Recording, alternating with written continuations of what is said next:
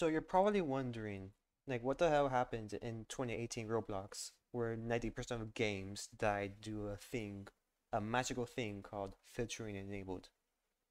Well, I would like to say that it is a good change. That's a very bold claim.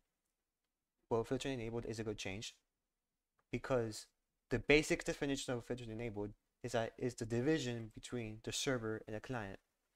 And to explain that, let's get the server script, just a script. Let's get a client script. Now, this code will run in regard to the server, and this code will run in regard to your client. So we put that here in start player scripts. We run the server in the service perspective only, so this has no clients. This will run, and you will see this. But as soon as we get a client in, so we get a player in, of course the server will do its own thing, it will still run, but your client will be the only one to see this specific hello world. And then when you click that, it goes to the perspective of the server, and this to the perspective of your client. So that's basically the division. Now, before 2018, before filtering enabled, the local script could literally just make any change they wanted to. So let's say they wanted to do wait 5 seconds, then change clock time to 1. Basically make it night. So let's say play. So wait 5 seconds, and then it'll turn night. Now, if you go to the server, if you go to the perspective of the server, you'll see that it's still day because you only made a change in the client, that specific client script. Now, before filter enabled, the server will also be set to night because there are literally no restrictions. It's like the US-Mexico border. Like before a certain point, like Mexicans should just like enter whatever you want.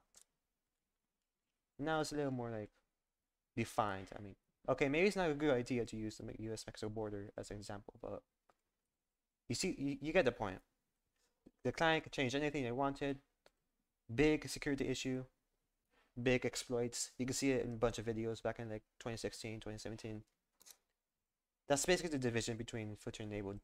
But how do you communicate to the server from a client? So let's say you want to relay some important information as a client to the server, which they can use. Well, that's where we get into remotes, these stuff.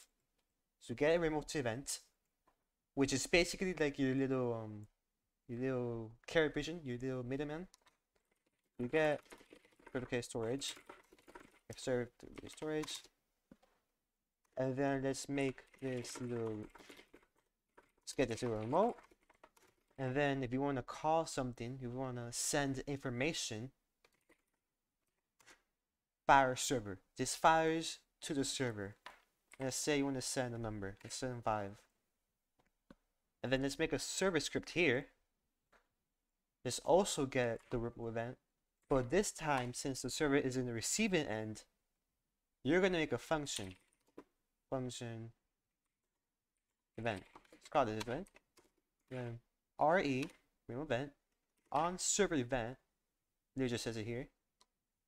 I'm not sure if you see that, but connect.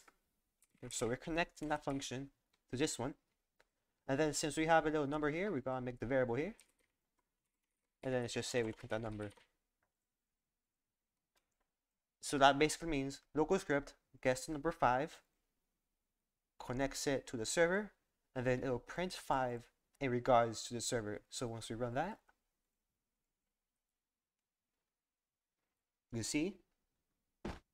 Oh, I forgot to mention. The first variable is always the player, so make sure you make that clear. So the first variable when you're transferring information from the client to the server is always going to be the player, because you gotta know where it comes from. So here it prints 5 from the server perfectly, and that's basically from client to server. But if you want to do server to client, same exact thing, just opposite ends. So let's say we got our E. We're gonna do fire client or all clients. So do all clients, do 5, and then RE, do function event here, RE on client event, connect event. And then this time is just like the number, because there's no variable for the player, just do print number. That's because the client already knows who we are, so no need for that. As you can see here, oops, haven't done that correctly. Yeah, you gotta make sure that this runs while this is loaded. So let's make a little wait here, because sometimes when you run this will be active yet, because this takes a little longer to load. So we gotta make a little wait here.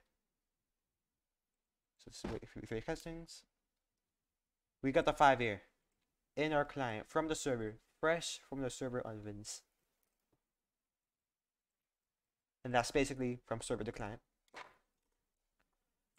And yeah, that's basically the way how you communicate from both ends of the game, from server to client, client to server. Okay, so basically remote functions, they basically just yield, and they also have different language. You might want to see the wiki for that. Remote events just show that. And then we got the division between local script and server scripts. And you now know why FilteringEnabled exists, so that nothing like this ever happens again. Of course, there are like bypasses. That's basically like all the modern bypasses too. Like they try to take advantage of remote events, or basically anything that hasn't like been secured yet. They can still control as a client. So that's why that's really important to cover. But yeah, that's basically it. Thank you.